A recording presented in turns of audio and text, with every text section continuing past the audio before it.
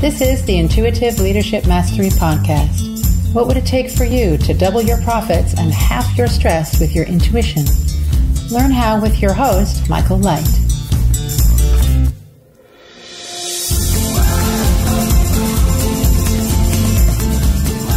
So I'm here today with David Schneider, author of 80/20 Investing, and I know you have a new book coming out, David. What's the title of that?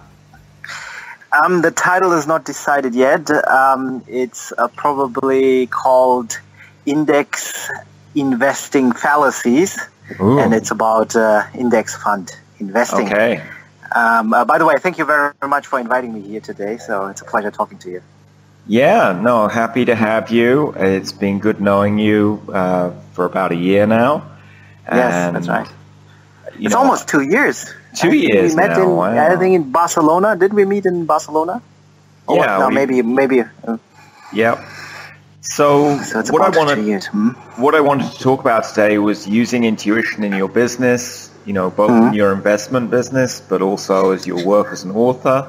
And, I know you did a lot of research on investing for the 80/20 investor, so maybe you have some insights into using intuition in investment as well. That's a very good question. It's a very complicated question. There are several types of investors. And from my research, what I've done, let's say 2,000 years back, all the successful investors used the intuition, that's for sure.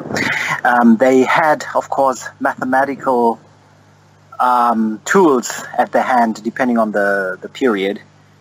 For example, Crassus in the Roman Empire period, or the Rothschilds during the 18th century, and Warren Buffett these days. They all had their mathematical tools. But in terms of decision making, investing is about making a bet on an uncertain future, if you like it or not. That sounds like what business is as well. Yeah, exactly. Yeah, business is a great part of business is making investment decisions where you allocate your precious resources, such as your working capital, your precious time, and so on. You have to make a decision, and there's no way that you can't do that without intuition. So it's a very good point, and my point of view that all the successful investors in the past used their intuition as a major tool to make the important decisions in their life. So I completely agree with you that it's key to use intuition in investment and in business. I'm interested in why you think that's the case. Why can't you just do spreadsheets and figure out what to invest in? Yeah, that would assume that through mathematical formulas that you already know the future. And as far as I know, it might work for a certain period of time. For example, in my last book, I talked about quant investing, and this group of investors are getting stronger and stronger. The problem is it only works as long as it works, and then suddenly it doesn't. Using mathematical formulas and then predicting the future, and suddenly it doesn't, and then they lose enormous amounts of money. For example, all the money they have gained over the last 5 years, they lose in one big major loss. A good example is long-term capital management. They used highly sophisticated mathematical formulas trying to predict the future based on probability theory and so on.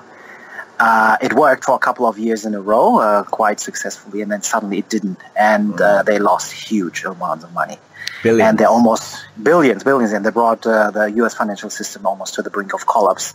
And wow. that the coincidence is that was 1998 and 2008. 10 years later, it was then finally Lehman finally succeeded in bringing the financial system down. Yeah. Anyway, so if you use a quantitative models, you assume that mathematics can predict the future, but that's not possible.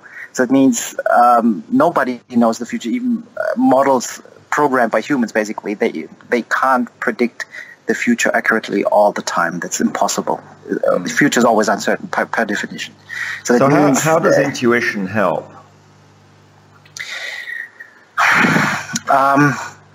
It's a psychological component in my point of view. A person who has no intuition, who has nothing to rely on, is is lost like a person who travels a complete new country and has no clue, doesn't speak the language, has never visited before. He's lost. But with intuition, you can somehow, first of all, feel better about your decision. And second, you feel more confidence going forward. This first step and then the next step and so on. It's vital. So it sort of like gives you a GPS for where you're going with your investing. Exactly. And in my point of view, it's a huge psychological advantage you have your intuition. So I know you use your intuition in picking your investments. Are there any other famous investors who are known for doing that? As I said, all the famous investors, my point of view, all the successful ones. Even look at George Soros. He's a speculator. He's a trader. He bet against the Bank of England. He argues, of course, he knew everything in hindsight that would happen, but during that time where he was betting $1 billion against the Bank of England, I'm pretty sure he was also a little bit nervous. But I think a major advantage he had, it was his conviction, and his conviction was based on his intuition that something was amiss in the financial system, at least in the currency markets. He had no way of knowing that he was right, that it was certain. But it was a bet, a well-calculated bet with a decisive factor, his own personal intuition. Now, coming back to Warren Buffett is the same. He has this inner radar, so to say. Well, we can call it intuition. That tells him he should stay away, don't touch it with a 3-foot pole, or he should commit billions of dollars into a deal.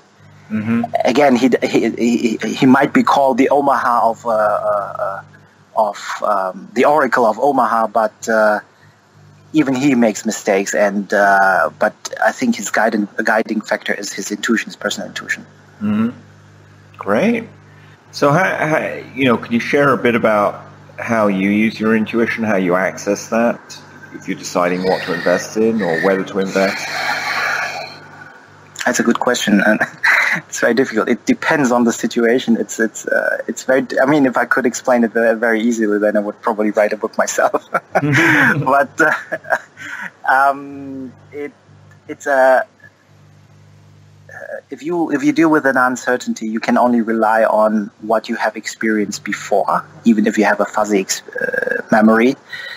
Your inner feeling, whether it feels right or wrong, and if a lot of money is on the line, then it is vital to have something to back you up.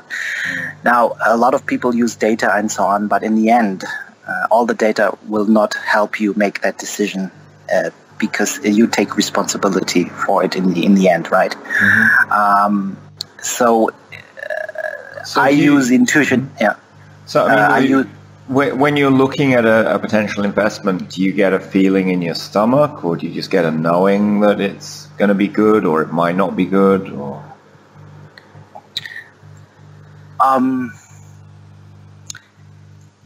it's difficult to answer. I think it's based on experience. Then I need to trust on my experience, and whether it's a little bit like smelling a ruse.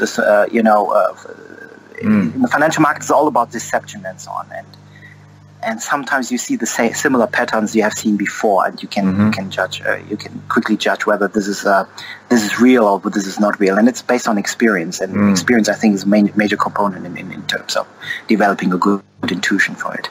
Yeah, I mean, I'll give you an example I've had last year. There was a private investment. It was a bridge loan for a company.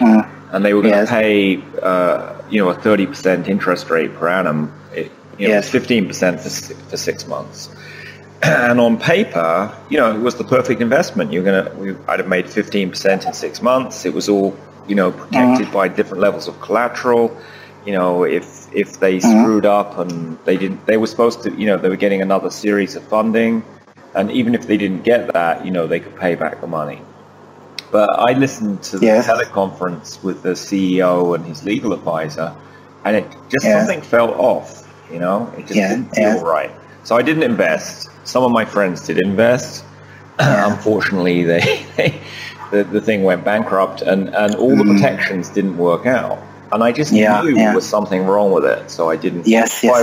I could have succumbed to my greed, and that's one of the things that happens in investing. You know, people often get carried away with the greed. Exactly, and they don't even listen to the intuition, right? Yeah. They completely ignore. Some call it common sense sometimes, right? They ignore it completely as these are these powerful cognitive biases, which I mentioned also in my last book. That reminds me of a good example I think Malcolm Gladwell had in his book Blink, where there was a similar case of art fraud. Basically, there was do you remember? Yeah, I just reread that. Tell us about that. Yeah, I read the book a couple of years ago, but as far as I remember, it was an art dealer who offered a very rare sculpture. Mm-hmm. And a famous museum, I think it was the Getty Museum, was interested in it, and they hired a couple of consultants and experts on that. And then the technical experts, they said, that's an authentic statue. You should buy it, right? But then the people, the old-fashioned people, the people with decades of experience, they said something is wrong with that thing. I can't put my finger on it, but there's something is wrong. You should be a little bit more cautious and do more research. Mm-hmm. And at the end, the people with this decades of experience, they were right. It was a fraud. It was fake, basically, right? And they couldn't exactly pinpoint where that fraud was, but they had that inner feeling, this blink. They saw it, and it was the blink, and they saw it. This is not. Let's call it kosher. It was not kosher. It was not a kosher deal, right? So, right. And I think that's part of this intuition. It's very an exciting topic, a very interesting topic. Yes. Yeah, I mean, in that case with the museum, that was a statue that had been sold for millions of dollars. So. Exactly, right. And all the paperwork looked correct, and all the experts said, this is all real, this is an amazing discovery. But really it was a fake. Yes, and they should have trusted that expert from the very beginning, right? So this blink moment. And I think that's part of what you call probably intuition, right? Yeah. Yeah, no, that's accessing your intuition there. And the same thing with making investments. You know, I can tell that there's something, right about an investment for me, or that there's something wrong and I shouldn't be going into it. And it's so easy to get carried away with the details they give you on investments. Yeah, totally agree with you. I remember you told me when we met last time that you are a mathematician by training. And you might have heard that a group of hedge funds, these quants, these algo traders, and so on, who have autonomous trading, artificial intelligence trading. How do you feel about this? I mean, they basically claim they know the future. They recognize patterns in the current trading, minute. I was going to say trading day, but really they're not looking through the whole day. They're just looking at milliseconds. Milliseconds. They're probing into. They put out price bids, and then they see how other people react, and then they close their positions out in seconds. So they don't leave them open for very long. So, but they work without any kind of human intuition, I would say, right?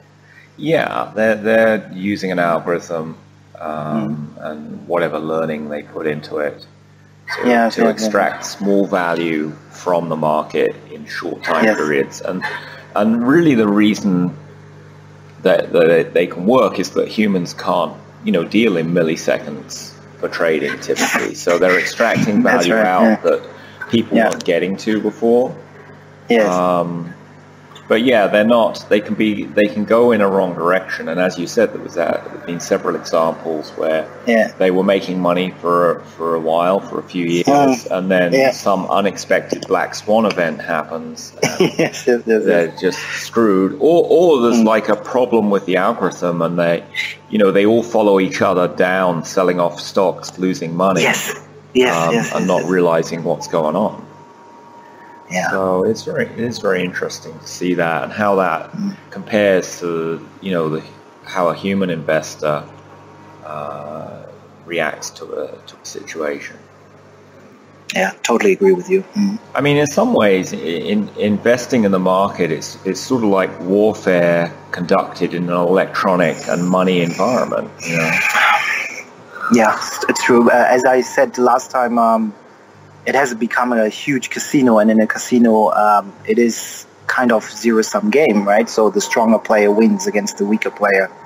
And in computer trading nowadays, the person with the best algo, with the fastest execution, will ultimately win, and the rest will lose or will pay the winner, basically. Right? Yeah, that's typically quite a little bit discomforting, right? Yeah, and it's still possible to make money investing by both experience and intuition, and it's still important to look at the numbers as well. Yeah, exactly, of course, yeah. And I would like to say that investing does not automatically mean stock markets, funds, and so on. Investing means really putting money into the future in order to gain something or get something back in return. And that does not have to be necessarily in stocks or bonds or mutual funds or something like this. I think, especially, as you know, as you also know, the DC community, I think there's a bunch of really great investors because they invest in their own businesses, and they have been, as far as I can tell, very successful so far, and they would beat any index fund any day, I would say. Yeah, I mean, often, may I say so? Yes. Well, often if you have your own business, that's a much better investment than any fund you might put your money in. Though, it still may make sense to invest in other things just to diversify your holdings. Because otherwise you put everything in one company, which, things don't go well or the market changes, that may not be so good. Yes. May I say something in this regard? Diversification, I'm all for diversification, currency, in currencies or in asset classes and so on. I just want to say that people are misunderstand my point of view. Diversification. They say, okay, I have $100 today, and I need to diversify it today. And I think that's the wrong approach. You need to diversify over time and not at the same moment, at the same time. For example, let's say you have $100 and you say, okay, I'll put 30 in stocks, 30 in bonds, and 30 in real estate, right? But in this decision, they never consult. Who's taking the other 10 there? Yeah, but they do not even consider whether they overpay for this asset class. Or do you understand? Yeah. Yeah. Rather than waiting, okay, at the moment, today, let's say stocks are cheap. I buy stocks, but I'll keep the rest. I keep the rest in cash or gold or whatever, liquid assets. And when real estate becomes cheap, I will buy. Then I commit 30% of my portfolio. Then, right? So you I think that is the more appropriate. Exactly. You make use of the time, and basically you make use what the market offers you, and not the other way around, right? So that is very important. No, that makes sense. So I know you've written several books, David. Yes. How did your intuition come into play in your writing? It's a good question. I always wanted to write books, and I got this inspiration. It was not intuition, but I got this inspiration through the DC community where we are both members in, right? And they encouraged me to write a book, and I always had role models like Jim Rogers or Mark Mobius. Have you heard about Mark Mobius? He's one of the most famous emerging market investors, and I got this inspiration, and I decided to write the books. And my intuition is, of course, to rely on the things I know best. Of course, I'm not writing about, let's say, motivation or sports fitness or diet and so on, because I have no background and experience in this, but I know something about investing. And these books I've written are actually not the future books I really intend to write. I want to write investment books about emerging markets. For example, I go to Iran for 3 weeks, and study the country and look out for investment opportunities along the line. I consider these books I've written so far as a base library for my readers, so to say, to understand what investing really is. And the intuition helped me, of course, to stay on the right path and not to write strange books you can find on the Amazon Kindle nowadays, where you buy a book for $3 and what you get is 20 pages, and then probably a lot of opt-ins and the kind of disclaimer text and so on, right? Yeah. So I think intuition is also a guidance, doing the right thing, I guess, right? At least what you think is good for you.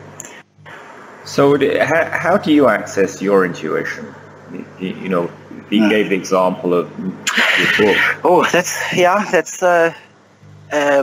usually through contemplating, usually through thinking, right? And that is a luxury a lot of people nowadays don't have.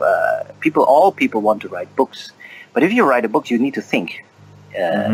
You need to have ideas, and if you don't have the time or not the energy to think, then it's really difficult to write actually a book, in my point of view. Now that means I use the intuition to, first of all, I need to relax. I need to take a walk, do some sports, and then relax after this. And then I enter a kind of, you could almost call it a kind of spiritual moment where I think about the things I've experienced, the books I've read, and so on. And it's all part of this intuition then, which guides me then in my book writing process. And that is also in my investment process too. It's the same. Right? You need time to contemplate, and I think if I remember correctly, it was Mark Aurel, the famous Roman emperor, who said, "You don't need to read so many books. You just need to read a couple of books. What is much more important is the time to contemplate about these books, right? And you have that too, I guess, or a lot of DC members have this luxury of having the time to contemplate about matters. For you, and I think this is true for me too, getting to a quiet state, going for a walk, doing something to get out of my busy mind helps me. That's right, yes. Hear my intuition better. And yes. Are you one of the people who you actually hear words in your head, or do you get a knowing, or do you notice things in your body, or? That is, I haven't thought about this yet, but I would guess more words. I'm more, there are different types of people, if I can say so, that I'm more a person who feels inspired by sound. So it's probably not even visual, it's sound actually for me, at least. And I think it's probably more words which appear in my head.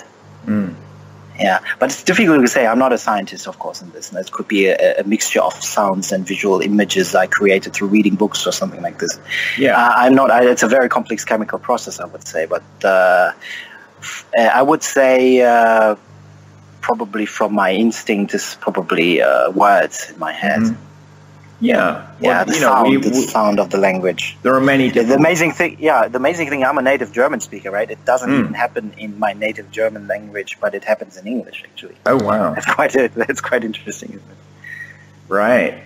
I mean, people get their intuitive information different ways. Some people get words, some people get images, some people just get a knowing, some people, things happen in their body. Like George Soros, famous billionaire investor. Apparently, when he gets a backache, he knows it's time to sell the position. That's his one of his methods. Oh my God! I would like to have his bag. There you go. Yes, to know. They should preserve his bag. Yes. I mean, that's one half of making money with investments, knowing when to sell. The other half, of course, is knowing when to buy. Unfortunately, I don't have that. I don't have this physical reaction. No. But I guess many genius people might have that.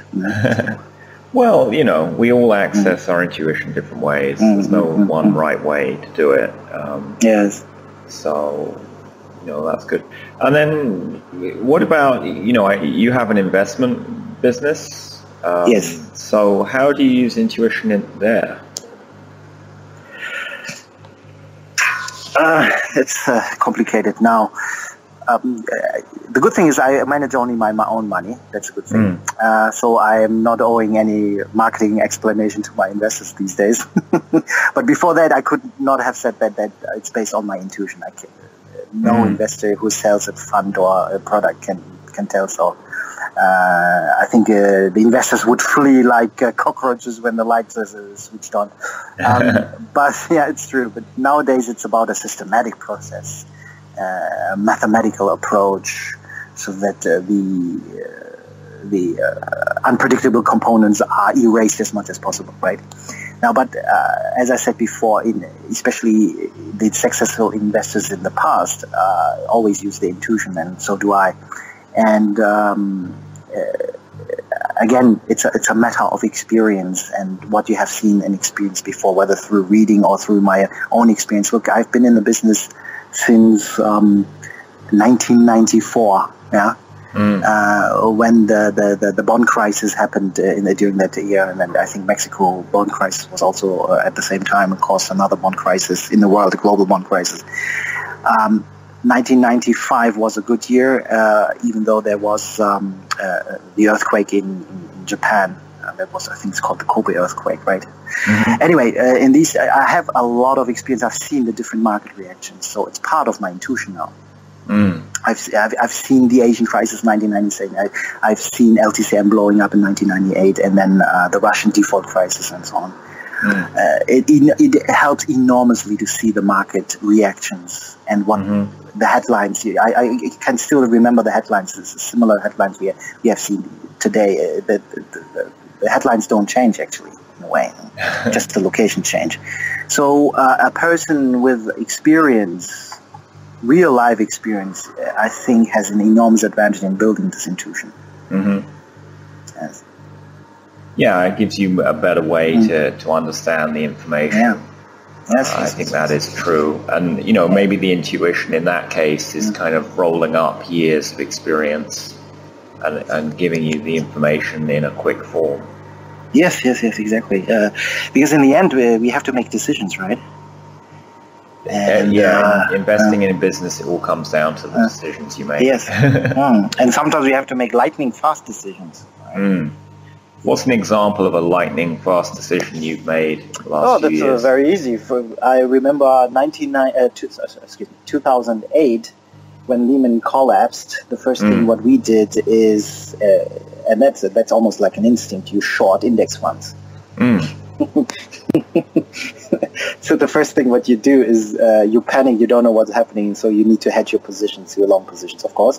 And the first thing what you do is push the sell button, but you're not selling your own position because you're not sure what's happening to your own position. What you do is you short a surrogate, right? Something which is close, which is liquid, and which is enormously and big. And these are usually index futures, index options, and so on, right? And you sell the heck out of it as fast, as quick as possible. Now the losers on the other end are the index holders, usually, because they're not fast enough to react to this situation. But every modern trader does. If there's some black swan event, what the first thing they do is have the finger on the sell button on index funds and index futures and index options. Yes, that's the first thing. That's an intuition. Yeah, you don't know what's going on, and it's just bad. The markets are going down. You need to hedge your positions. You sell. You sell futures. Yes. Right. Great. So, do you hire staff in your business, or? No, I have a let's say a mastermind work. I have a virtual how do you call them? Virtual assistant. They're virtual assistants and so on. But most of the things I'm completely independent now. Yeah. So do you use your intuition in terms of investing? Yeah. No, it makes sense. So do you use your intuition when you're hiring a virtual assistant, or? I think so. Sometimes you rely on recommendations, right? You ask around which one you should say. And then I guess, again, it's your instinct. In a way, you have to make that decision instantly. And there's no way that the best reference or the best CV will protect you. In the end, it's your decision, right? If you hire a virtual assistant, is not as let's say risky as hiring a long-term partner, which commits capital, or you have to commit capital in this partnership. So I think the decision process is slightly different. You can be quicker. If this virtual assistant doesn't work out, you just fire this person. Right. Whereas if you have an investment or business partner, it's a much slower process to disengage. Exactly, yeah. And, well, that gets then back to marriage, too. you want to date a little bit before you get into the wedding contract, right? Yeah. Marriage contract, sorry. So have you had experience, seeing other people get into partnerships where, they didn't pay attention to their intuition and it didn't work out? Or have you done that? Or? Yes. And quite fairly, I don't want to even talk about this on this podcast right now, but I have my fair share of terrible experiences. And I have to say... so no need to go into details or name any names, but did you have any inkling, early on that, this was not a good idea? Yeah, I should have seen it coming before. But again, I didn't. I ignored my intuition or ignored my instincts. Mm. And then maybe it was greed, maybe it was the excitement that surrounded my decision, but it was against my instincts. Mm. And a lot of people, when I talked to my family or my friends at that time, they said, "Why did you do this? It is against your instincts, right?" Mm. So this is a kind of cognitive bias we mentioned earlier. Right? So it actually pays dividends to listen to your intuition when doing a partnership. Of course, I mean it's not a fail-safe, but it's definitely something it has developed over probably thousands of years for humans. Mm-hmm. So we should definitely listen to it, right? Yeah, but, I think it's important people listen to it more. It's so easy to ignore it. And certainly in the United States, and I think all Western countries, people are trained to ignore it. In school, or when they're working in their first job. They're like, you've got to produce the numbers to prove what you're doing, and ignore any feelings you have. That's a good point. That is a good point. But that's how society or the industrial age has developed, right? Mm-hmm. Right. And there's no way back. Well, I'm not saying throw out that rational thought. Just like let's add in this extra tool to make running business less stressful, and to be able to make decisions and investments, faster. Yeah. You see that the rational systems are easier to teach, right? That these are models, these are mental models, and so on, and they're enormously helpful. Intuition is less tangible, of course, right?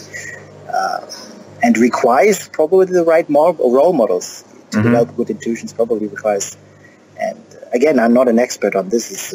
Of course, it's a mixture of instincts. We also have to be careful that maybe we are fooled by our intuitions sometimes, right? Which could be covered cognitive biases. I'm also studying this right now as an investor. You need to study cognitive biases. It's called behavioral finance and so on. We need to be careful. So people are probably it goes in waves. There are periods where people are very distrustful of intuition, and then they re-emerge. And then it changes again back towards, more rational thinking. I think these are periods in human time. I think we need a healthy balance. We need a healthy bias, and we need to use all the tools available in decision making, right? Yeah, no, it's just a tool. So as is analyzing numbers, it's just a tool. Yeah. Yes. But let's use all of them together. Yes, so yes. You mentioned being able to tell the difference between cognitive bias and intuition. How do you do that? I'm studying it. I'm not an expert in this, but I have been studying it for quite a while. And I'll give you a quick example. If you study finance, you might have to study also con tricks, con artists, and so on. And they make use of these human cognitive biases by appealing to the softer biases, whether it is greed, fear, gullibility, and so on. And they have mastered the game, right? Scams are a good example. In finance, it's a wonderful area where it is highly rewarded. If you're a good con artist, it's highly rewarded, of course. And are these con artists working in merchant banks or? Well, I don't want to get sued by them, but you can't actually call them con artists. But in the end, yes, they have elaborate sales schemes, of course, right? And you might have read Influence by Cialdini. It's a very famous author. No, I haven't seen that one. Yeah, it's quite an old print out now, and he talks about some very powerful sales techniques which appeal to cognitive biases, of course, in order to improve sales in various industries, right? Very, very good book. I highly recommend. I have to reread it again, and let me quickly Google it for you. Influence by Cialdini, I think, and highly recommended. Robert Cialdini. It's called, the full title is called The Psychology of Persuasion. Yeah, Influence, the Psychology of Persuasion. Yeah. Highly recommend this book. Anyway, so in finance, look, it's a big business, right? And sales drives the bonus pools and so on. So that means they have studied all the fine arts of sales techniques, including the aspects Mr. Cialdini describes in his book Influence. So then it goes into cognitive biases. In order to maximize your sales, you appeal to cognitive biases of people, whether it is greed, whether it is, let's say, the grass is always greener at your neighbors, so you need to compete with your neighbors and so on, right? So salespeople have very interesting techniques to appeal to your cognitive biases.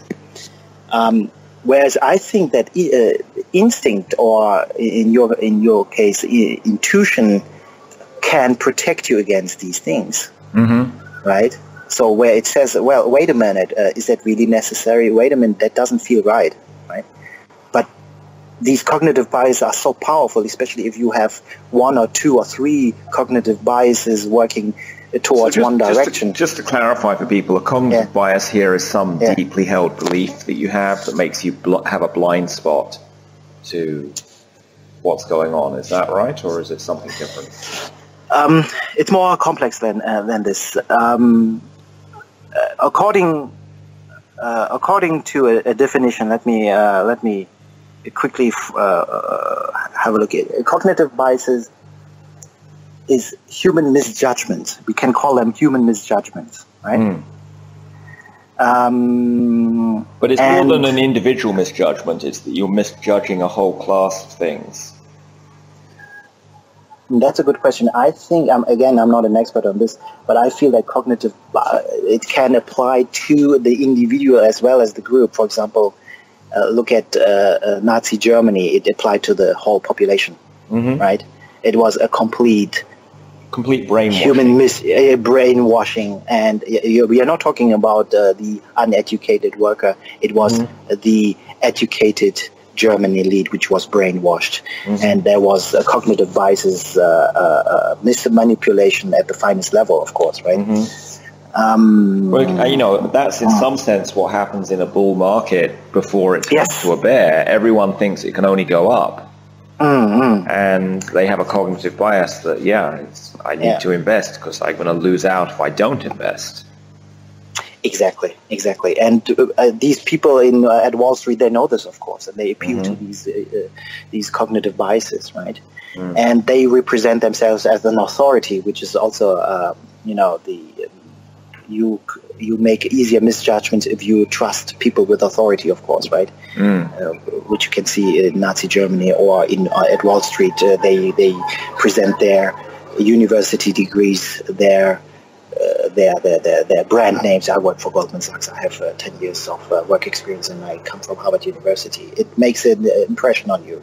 If you are a working class person or middle income, you belong to the middle class, and you are concerned about your retirement and so on, right? You follow those experts. They should know, right?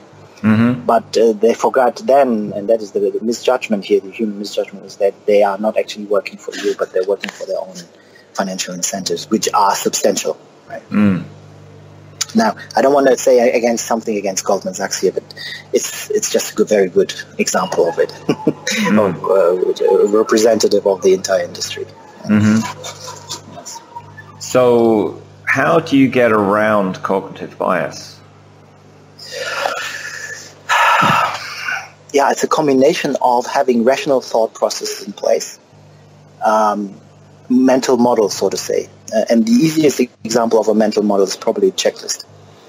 Yeah, a checklist is a wonderful little tool where you can say, you go through the list one by one, take your time and think about it. And if this checklist strongly urges you actually to stay away from this, for example, investment idea you get presented by a smooth-talking salesperson, then you should follow this list. It's all about risk reduction then anyway, right?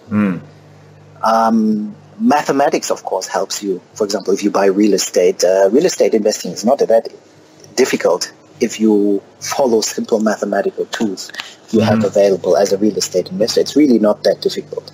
Right? If the numbers fit, then it's a good investment. If the numbers don't fit, and you have used this checklist in a real estate investment, then it's probably a bad investment, right? If there's fraud involved, there's nothing you can do. If someone sells you a dud, if someone sells you contaminated land, there's nothing you can do, right? Except that you need to be probably more vigorous in your due diligence. You see what I mean, right? So simple mental models definitely help you avoid cognitive biases. And I think in coming towards your topic of intuition, I think you need to listen to your intuition too, especially if it is in directions towards risk aversion, making decisions that could harm you actually. Right? Yeah, because then if you've got this kind of gut feeling that there's something not right about it, you know, it's good to dig into the numbers or do more due diligence, or just say no to the deal. You know, there's many more deals out there. I mean, I say the same thing when hiring people. If you have any doubt about whether this person's going to be a good fit, if it's not a hell yes decision, move on and look for someone else. You know? Just to end this example here, I have a wonderful example which I read a couple of years back. It's a German fighter pilot in the Second World War. He was the most decorated and most successful fighter pilot ever in the history of fighter pilots. I think he had over 300 downs. Anyway, over the years he developed this intuition of, he knew when there was an enemy plane approaching. He knew it. Now, he said, okay, 9 o'clock, there might be fighter pilots, right? And his squadron looked into that direction, 9 o'clock, and they couldn't see anything, right? The human eye could not detect anything. It was impossible. And he had excellent eyesight, of course, but not robot eyes or human eyes, just normal eyesight. But it was amazing how many times he was correct. He correctly anticipated enemy fighter pilots in this coming from that direction. And people said it was his intuition, right? Right. And you can, I think he didn't develop just by talent or by God-given, talent. He developed it over the many years of flying sorties, so to say. It's a wonderful example for developing this intuition. Yeah, and I think that's true in business too. You know, some people will come, are born with better intuition, and other people can develop their intuition to be just as good or better, no matter what we focus on. So I guess we need to develop both. We need to develop our intuition as a backup system, and we need to make use of very easy mental models, such as, for example, a checklist model, right? Or using simple algebras, simple mathematical models, right? Which then can back us up in our decision making. Right? Yep. No, have both of them. Was this Eric? Yes. This guy's name was Eric Hartman, or? That's right. Eric Hartman. Yeah. That's right. A wonderful book, actually. Highly recommend it to you. Great. Well, anything else you want to say about intuition and business and investing? I want to say that business is the ultimate form of investing. If you establish your own business, if you develop your business, you grow your business, it's the ultimate investment, right?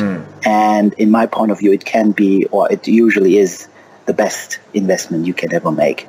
Now, it does not mean it's for everybody, but in my point of view, a lot of people can establish businesses. It doesn't have to be a Fortune 500 business, right? It can be a small family business, and if you do it within a family, people can help you within the family. And I've studied the history of investing. Most successful investment operations were actually family business operations, right? Which then were passed on to generation. But a good example is the Rothschilds, right? Which created a banking dynasty. Yes, and intuition will definitely help you. And if you get educated, and if you are always having an open mind to develop new mental models, develop your intuition, then I think everybody can be, in his own right, be a fairly successful investor and entrepreneur. Well, the Rothschilds were incredibly successful and still are. Oh, yes, of course. Yes. So that's inspirational. So, yeah, I like that, the way you phrase that. Think of developing your intuition as an investment in your skills for your business and your investments. Yes. One of the things I do in that is keep a decision journal. So, like, if I decide to invest or not invest, I make a note of, what my decision process was. Oh, yeah, that's a wonderful idea. Yes. Yeah, it's a bit like... what do they call it? Paper investing, where you don't actually put your money in, you try out your different methods and see what works. But you could do it on real investments and things you didn't pull the trigger on, and then look back. As a matter of fact, I do something similar. For each investment I do, I usually write something up, a one-pager. I usually write something up, either for something to invest or for later to have something of, maybe I might invest at a later stage or something like this. But it gives me a very good a piece of time, a piece of to remember and to get back to. I think it's a great idea to have something like this. Yeah, great. Well, it's been wonderful talking with you, David. I'll look forward to seeing your new book come out. Yes, thank you very much, Michael. How would people find you if they were interested in learning more about you? They should visit nomadicinvestor.com. This is my main website, and I publish my reports on this website. And as I said, I want to become an emerging market expert. So I will travel a lot of emerging markets and write about investment opportunities in these countries. If they're interested in my investors education books, then they can also find it on my website. Great. Nomadicinvestor.com. Nomadicinvestor.com. Well, thanks so much. Have a great rest of your day. Thank you very much, Michael. And I see you at the next meeting, I guess. Yep. Sure will. Have a good time in Chiang Mai. Bye-bye. All right. Bye-bye.